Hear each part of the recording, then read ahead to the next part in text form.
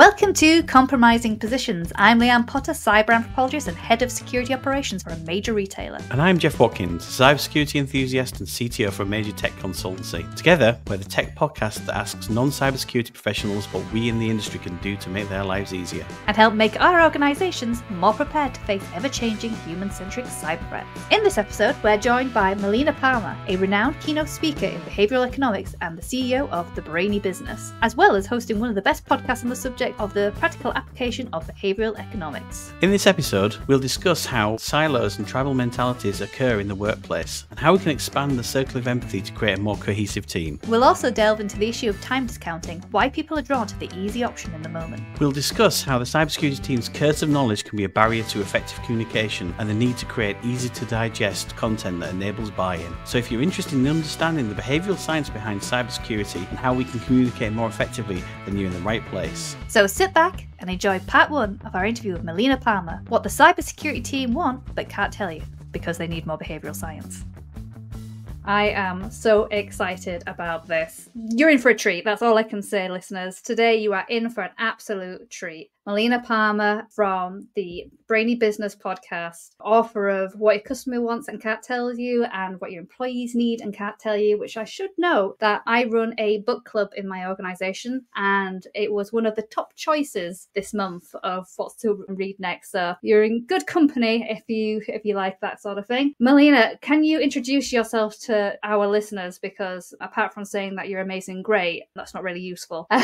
So go for it. I don't know. At least it's not a hindrance, right? It's a helpful intro, but thank you so much. I'm really excited to be here. As you said, I host a podcast called The Brainy Business and am the CEO of a company of the same name. And it's all about understanding behavioral economics and how to apply it into businesses. And really where I work is helping people in business to make their communication more brain friendly so that customers buy and employees buy in. Brilliant. So the purpose of this podcast, just to remind our listeners and also for yourself, is that cybersecurity don't really engage with lots of areas in the business. And myself as a cyber anthropologist is always interested in how cultures work. And it stands to reason that actually behaviours is a huge part of cybersecurity. Actually, it's one of the main crux. One of the things we're always telling people is don't click on that, don't do that, please avoid these things, and also putting controls in place that might hinder people from doing their job, but we kind of need to do them to protect the organisation. So it seemed to me a really natural train of thought to bring someone like yourself in who can really focus on the behavioural science side of it. So what is behavioural science? Can you tell me a little bit, what does it look like for someone who practices in this area? What in behavioural economics, like how does that work in the real world, or how not in academia? Yeah. Well, for me, my undergrad is in marketing, and I did that work for a while. While I was in my undergraduate studies, I had one section of one book that had a little tiny thing in one of my classes about buying psychology and why people do the things they do, why they buy the things they buy. And I thought it was fascinating. And for yourself, as an anthropologist, understanding like this human behavior thing is super cool. And in this case, understanding buying decisions was just amazing to me. And at that point, I hadn't really been thinking about further education. I'm a first generation college student in my family. And so master's degrees and doctorates wasn't really on my mind, but I realized like, oh man, I want to go get a master's in this. I was so excited about it. And I spent 10 years calling schools around the US and asking them about what programs they had. And they all said it wasn't a thing and it didn't exist and it wasn't there.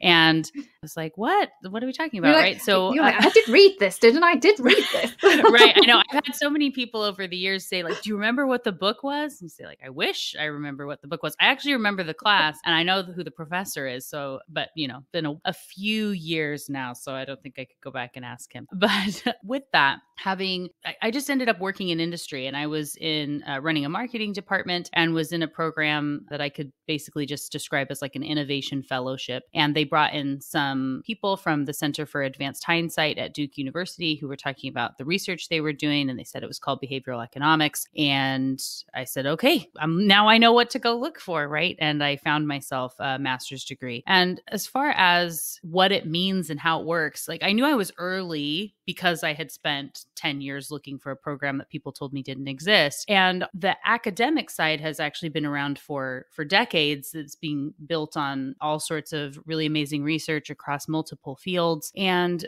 I found that on the applied side, at the time that I started my degree, there was really nothing, none of the research, the textbooks, like really not much that was around that was about how you actually use this in a company. And things that were really clear and obvious to me about how this applies to communication, and whether it's interpersonal at work or you're talking to your customers, and messaging and brand strategy and all this just didn't really exist anywhere. And so I had a friend or was introduced to someone who I'd say is now a friend that had a podcast, a very successful one. And she said to me, I will never, ever forget, said, I never tell anyone ever to start with a podcast. And like you now having one, know why. I never tell anyone this, but you have to go do this yesterday, was what she said. And so said, okay. And the Brainy business was born. So that was a super roundabout explanation on some of that. But essentially, behavioral economics matters because we all have brains, even though there's a lot happening with AI and machine learning and things in organizations. At the end of the day, the vast majority of your employees are humans, and the customers, members, clients, whatever you have are also people, human people with brains. And if you can communicate with them in a way that is more likely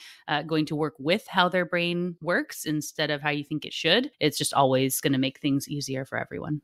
Oh yeah, absolutely. And I'm very thankful for that friend of yours for pushing you into podcasting. Yes. And one thing when you were talking, it just kind of made me think is when I've read about behavioral economics, there is sometimes a little bit of pushback about the fear of behavioral economics, about it being too much influence. But, you know, if the outcomes are good, then where do you draw the line of actually how much is almost like Big Brother influence and how much is, you know, actually making people make the right decisions? When people think about behavioral science sometimes and behavioral economics, they sometimes think actually, is this a force for good or is this a force for example, in your world, marketing doesn't always have the greatest rap in terms of coercion into behaviors and things like that. What would you say to that? Yeah, I'm sure you can appreciate that in almost every presentation I do, will say probably definitely more than half, maybe, 70% or something. Someone ends up asking about, is it manipulation? They ask about ethical applications, which of course are incredibly important. And the thing I always say, and my approach to this is that on the one side being like, all information can be used for evil in the wrong hands, right? So we've seen this over and over again for all time. And actually, a lot of people that tend to have bad intent kind of have intuited some of these things over the years anyway. And so being able to let everyone else know how the brain really works, I think is a helpful approach in that way. The other thing is, whether you think about it or not, what has been found over time through behavioral economics, behavioral science research, is the way you present information absolutely has an impact on the decision that someone makes. So whether you think about it or not, whether you want the responsibility or not, whether you do anything up front, you are influencing the choice that someone is going to make. And in my opinion, it's always better to be thoughtful about it and do what you can. And people also always have free choice within the field of behavioral economics. So you're not forcing anything on anyone. And it's also not hypnosis. It's not magic. I read something very similar. I mean, very basic stuff, but in Nudge talking about the fact that options architecture was actually, this was happening anyway. And people realized that by not doing it in an informed way, they were getting a worse outcome. So using it in ethical ways to get what you'd say is an objectively good outcome seems like a sort of a win-win. In your time in the business, I mean, how much exposure have you had to security teams? So the time I had in industry, as I say there, so I was running the marketing department of a financial institution for 6 years, and I've also done consulting for all sorts of organizations over the years. So you talk about like regulated industry, gotcha. And making sure your messaging is aligning with all sorts of rules and things like that. And, I know that sometimes these organizations, all sorts, whether it's financial institutions or otherwise, companies tend to get siloed really quickly and easily. Mm-hmm. And you get camps within a company. And it's kind of a weird, I would say it's like a herding and tribal mentality that we get, where it's just sort of saying like always like marketing and finance don't like each other. Compliance doesn't like sales. Compliance doesn't like marketing. Marketing doesn't like compliance. And it has to be this like aggressive approach, like a them versus us, which is very natural in the way that our brains are wired. And it just doesn't have to be that way.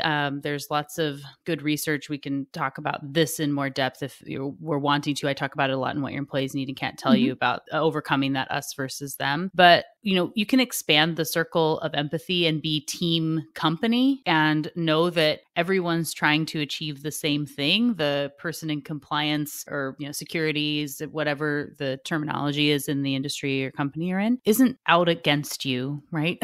Everybody's trying to do the same thing. And if we can have thoughtful communication, it can actually make it to where you have positive relationships with those people and are able to get some, a little bit of give and take and finding the gray area and stuff. Because even from what I have found, there's lots of interpretation that comes into these sorts of rules and things. And even if someone is on an extreme, you cannot find some ground in the middle if you're willing to put in the effort of having a positive relationship and conversation. Absolutely. I think that's so important. What I've quite liked about doing this podcast so far is actually hearing other people go, well, you think security is going bad, but, I hate this team as well. And I hate this team, or I don't get on with this team. And actually, it's quite nice sometimes. I feel like as a sort of cybersecurity practitioner that like, everyone really doesn't like the kind of work we're doing and things like that. But actually to hear that, well, you've not seen nothing yet, but there's this other team as well. They also do play nice. But one thing that I was really kind of drawn to what you're saying there, could you explain a little bit more or expand on the circle of empathy?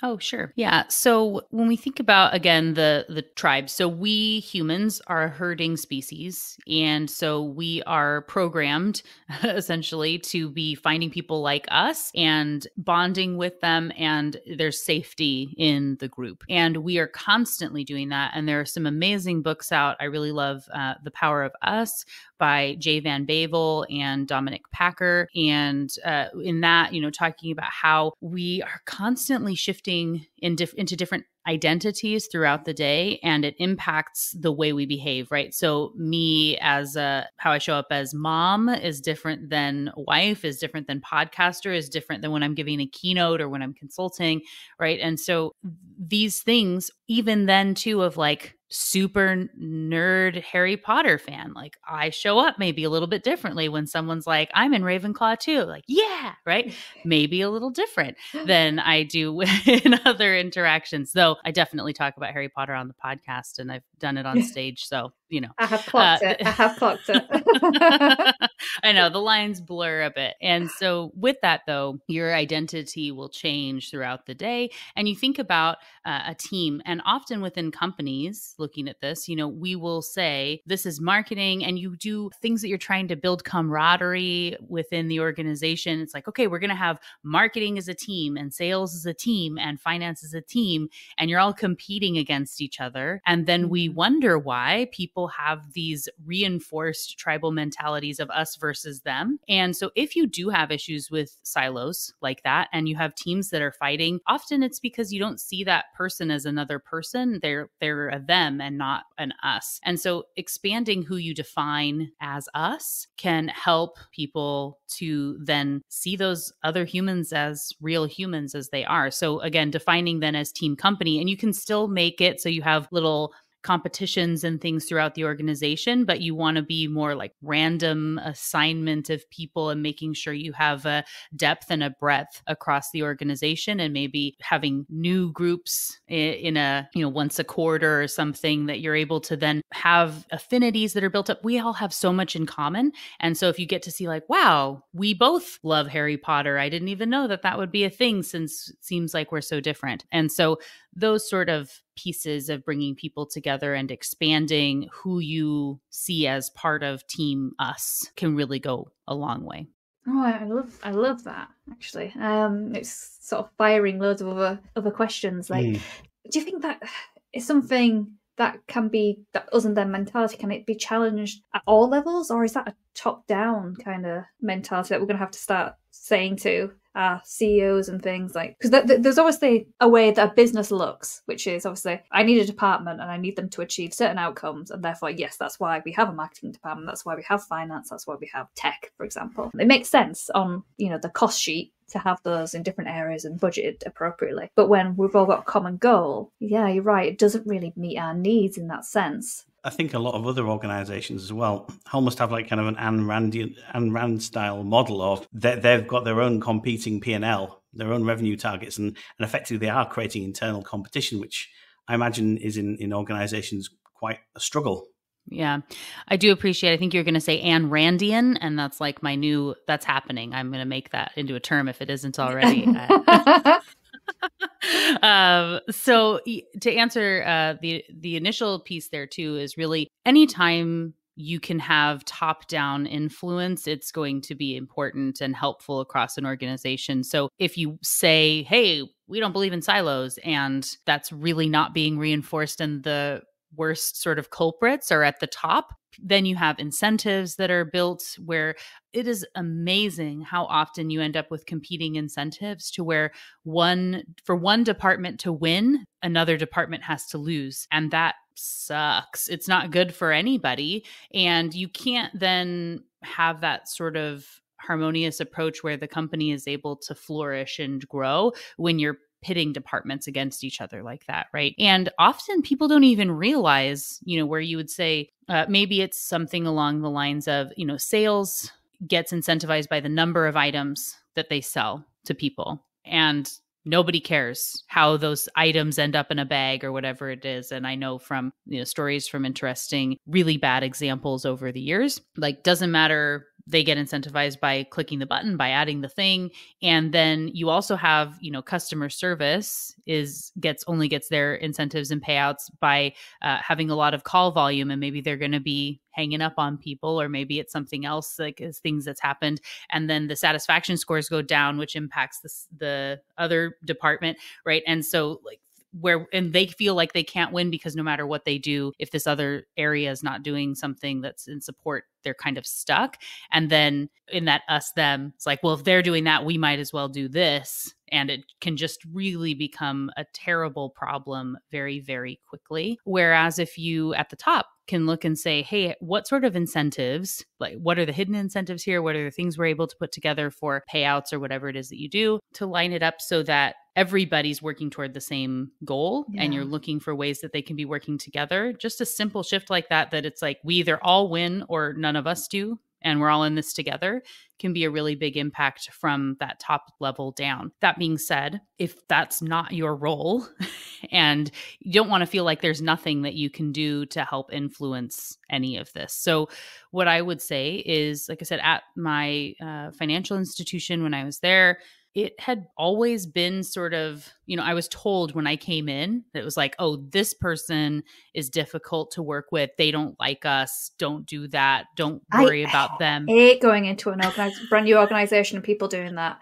I really do, because making your own opinions on things is so important. You might come to the same opinion, but as soon as someone puts that single seed in your head, that's it. It taints your relationship. There's no way that person, it's unfair on that person. There's no way they can come back from that. And you know they're going to do it about you as well eventually. Right, for sure. Yeah, that. Not very psychologically safe. Yeah. And with that, so we have a confirmation bias, we have a focusing illusion. And so if you go in thinking like, yikes, Melina's really difficult, that's going to be a problem. And there's really interesting research even showing for like elementary school teachers that we're told this student's kind of a bad egg, got to watch out for them. And this student is amazing and a stellar superstar. They reinforced the stars who ended up doing very well and had a not so great interaction with some of these other students. And there was actually nothing different about those kids. The ones that were reinforced and got that positive association did better than those who didn't. And, you know, that has an impact. So when we interact with people and we have a conversation, if you're looking for the positive space, those interactions of where you have connection points, you're really listening to people, and I don't want to say, you know, I guess there may be some examples where it can't be everyone, but there's almost always an opportunity to have a good relationship with someone. They don't have to become your best friend or anything, but people being listened to and being heard and being appreciated really goes a long way. And you don't have to hold that. Like you were saying, like there's no coming back from that for that person, but it doesn't have to be quite that dire. You have the choice to go in and be looking for what's positive there. And I teach a class on internal communication and change management that really became a lot of the foundation of the What Your Employees Need book. And always I will have a student that will, when we talk about confirmation bias, that says, oh man, I'm so glad that you brought this up. Like, how can I convince my employee that they're seeing this wrong and they're focusing on the wrong thing? Just like, well, first thing is, where's your confirmation bias? Like going in and trying to prove to someone that they're wrong really never goes over very well. But again, when we interact with someone, and if someone said like they're always difficult, and you're just your brain's going to be filtering for what's difficult with that person, and you can shift your mindset to say, this is someone who really cares. Right? Or maybe it's somebody who's interested in something like, why are they this way? You ask some thoughtful questions, invest in learning about them, and it can go a really long way. So like I said, when I started at the organization, I had someone say, we don't like them. We don't like them. They're not good. They're difficult. And I chose to have, my own opinion about it and go to meet people and be open and ask good questions. And, one of those people has become a good friend of mine over the years. And we worked very, very well together. She was the head of the lending department. Also, it's like CFO doesn't get along with marketing, and we were friendly and got to have good relationships over the years, showing like I care about the numbers, I care about the goals, we're working toward the same thing. How might we do this? Asking good questions. And same with compliance. There were some things that you would see where in the States, I was in a credit union, and we have NCUA insurance. It's like FDIC, right? And the actual rule at the time was that because you have to put the NCUA logo on stuff that has to do with deposits, and they have like tiny, tiny, tiny, tiny, tiny writing underneath the logo talking about the limits on the for the insurance. Yeah. And what the reg actually says is that this has to be your smallest font on your poster or whatever, your billboard that you have, cannot be smaller than the smallest font on their logo, the NCUA logo. And that font is a small, and in a way that you wouldn't be able to read anything on a billboard if it's not that way. And so you will see a lot of financial institutions that have this giant NCUA logo on it, because often that's interpreted as, well, we have to do it this way. And if you continue to read, it says, unless you say the line federally insured by NCUA, like you can still say that in your disclosure. And if you write that line, then you don't have to have this giant thing. I still like to have the NCUA logo a lot of the time, because that imagery helps people to feel safe. There's value in that, but it doesn't have to be the size of my billboard to be able to meet the requirements, right? And so often I know people in the industry, it's like, well, my compliance, they won't let me. They say it has to be this. And say, well, have you tried actually talking to them and looked at the thing together, and like they come to the conclusion and say, oh, like, so this says this. Can we do this? And it works out, right? I didn't have to have a big giant logo on my pieces, and it helps find that balance to where they feel good about it. I feel good about it. We found that gray area, or the like middle ground. I guess it's not even a gray area. It's a very specific written thing, but the most prominent piece is something people would focus on that's really extreme and not helpful. Yeah, totally. As you're talking there, I was just thinking, I think she's cracked. I think she's cracked why people have this negative sort of perception of security teams. And I think it is because, there are a few security teams that are not very friendly, not very approachable, do say no a lot. And so if you take that experience of a department that's always saying no, and then you take it to your next organization, as soon as you engage them, you're automatically going to draw upon that confirmation bias that this is not a team that I enjoy connecting with. And then that kind of relationship perpetuates. So when you were talking about that, I was like, oh, she's cracked it. She's cracked it. I was like, so we just need to just follow your advice on how we kind of lead with our own thoughts and opinions rather than just kind of falling into that confirmation bias piece. But it did bring me on to my next question. So you've got two brilliant books out at the moment. What your customer wants and can't tell you, and what your employee needs and can't tell you. So from a security perspective, we've got kind of two customers. So we've got our actual customers, maybe the thing that people are buying things, accessing the organizations we're working for service. And then we've also got our employees and the organization to protect. And our messaging kind of seems to be off, really, regardless if it's for our customers or it's for our employees. And it's kind of strange that, because our security principles haven't really changed in decades, really. So, things like, have a good password, don't overshare, don't click on that, all that kind of thing. That messaging has kind of been consistent. Nothing's really changed for that. But we still find people doing all those things, having bad passwords, do clicking on things, do oversharing. It makes me think, what can we do to improve our message? And why isn't it working? Yeah. So there are a couple things at play here, as everything is more complex than we would sometimes like it to be. But the first thing is one of my very favorite concepts is one of framing, and that how we say something matters more than what we say. So that's a thing to keep in mind. And I'll get into more detail on these in a minute. But the next piece is that our brains get overwhelmed really, really easily. And when you give people a lot of data and facts and figures and numbers and explanation about stuff that's not really boiled down to the point, which kind of gets back to the framing again.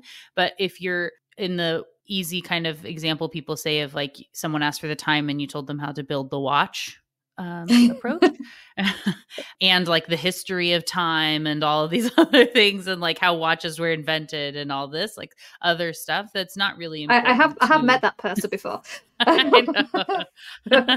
Yeah, we all know some of those people, and they are spread in all areas of organizations. That happens, right? But that then, and you expect, like, I told them, like you told them, and it was one piece of something where you were talking for an hour and it was one sentence that mattered, like that can get lost because it's overwhelming, distracting. And also our brains are built on habit and the way we've always done things and the quickest, easiest things we're supposed to be doing. Like, so something like a password.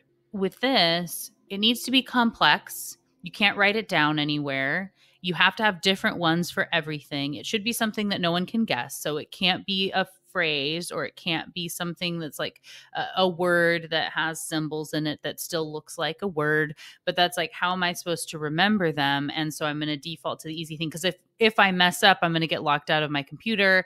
The availability bias, like what happens most often and what we commonly would see isn't that bad, right? I don't typically have the issue, and the consequence of forgetting my passwords and having to bug somebody all the time and not being able to make my meeting on time and my boss getting mad at me and all these things that could happen feels heavier than the likelihood that someone's going to have a breach or something like that, right? That's kind of a logic that can come into our mind. Even things like, then if we look at, so like my computer and, my iPhone and whatever will recommend strong passwords for me all the time. It's like, don't worry, you don't have to remember it.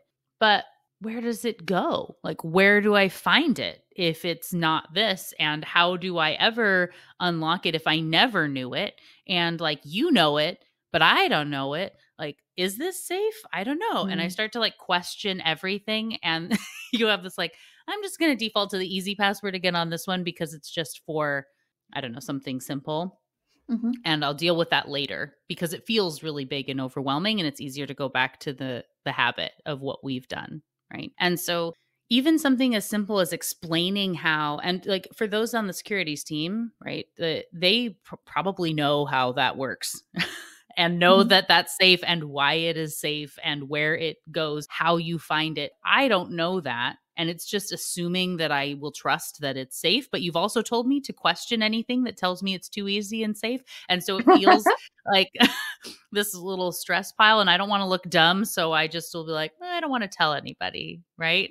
And so, yeah, go ahead. It says it's a bit of a curse of knowledge problem for the security team because they assume, I imagine that it wouldn't come naturally to people to explain that a password manager is actually a very secure piece of technology. But as a user, you just go, I don't want anything saving my passwords. Right. Where is it? Where do I even find it? Even when, and I've tried where my phone or my Mac will say like, hey, use this secure thing. And I try to say like, where in the moment, when it's offering it, I can't really find out about how good it is or where that's being kept or what I'm supposed to do or how I find it again and what happens if I missed it or whatever. And so I may think, all right, I'm going to just do my own thing now, but I'll look it up before the next time I need another password, because we also suffer from something called time discounting. And it's like, right now, I'm going to do the easy thing. I'm going to deal with this thing a little bit later. But we have optimism bias. We think we're going to do it, but we don't. And then the next time the password comes up, you keep doing the same thing over and over again. And so all of behavioral science, behavioral economics, and the work I do with my clients, it's really, the heart of it is take a step back. Like you said, considering your own curse of knowledge, get into that mind space of the person you're communicating with. What are they trying to achieve? Have some empathy for where they are and what might really be happening. And this is where understanding these concepts of behavioral science make it a lot easier to start to see, like, okay, so we've got an overwhelm issue. There's too much information that's coming in. We have habits we're having to work against. What's the habit that they have around passwords? What's the easy rule that the brain might have for them? What might be happening in this case? In the way that we're presenting the information, are we talking about it in the right way? Or maybe we could frame this a little bit differently, because again, how you say something has really, really great impact. And when we think about, so you may say, in your role in securities or whatever, compliance, wherever you are, that you don't have anything to do with sales. You're not a salesperson. And I bet many people listening have said that before. That's not my job, right? That's not what I do. Like, they either get it or they don't. Like, I can list the way it's written or whatever. But you still need someone to buy in on whatever idea you're selling them, whether or not money is exchanging hands.